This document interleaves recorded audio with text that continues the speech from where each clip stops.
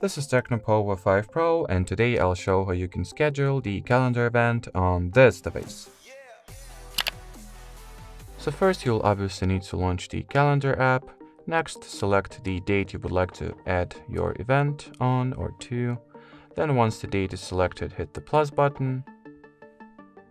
And here at the new event menu or whatever, add all the details that you want or need to, such as the event title, timeframes, repetitiveness, reminders, alarms, and so on.